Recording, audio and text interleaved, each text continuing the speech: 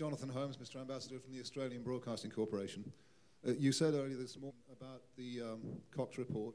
It is plain wrong, vicious and irresponsible to whip up hysteria simply.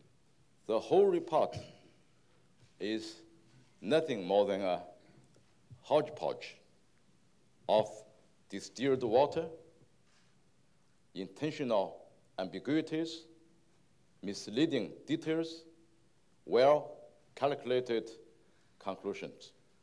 Such a report has carried out no truth. 1992, there was no buildings.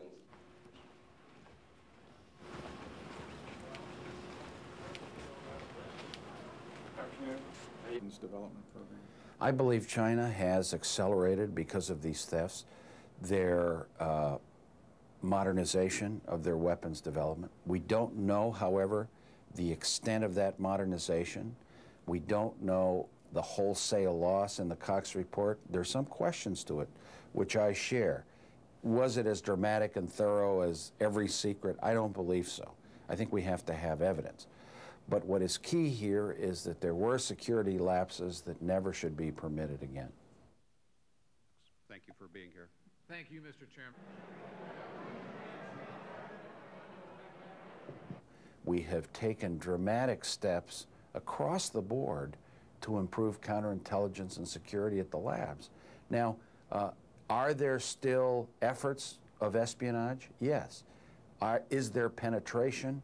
Is there spies running around? I don't believe so.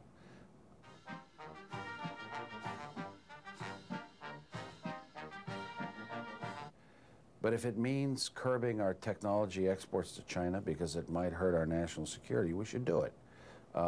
Obviously, we're going to have to tighten some export technology to China, and we're doing that. We've accepted some of the Cox recommendations in that area, but let's do it in a way that makes sense, not punishes us against other competitors.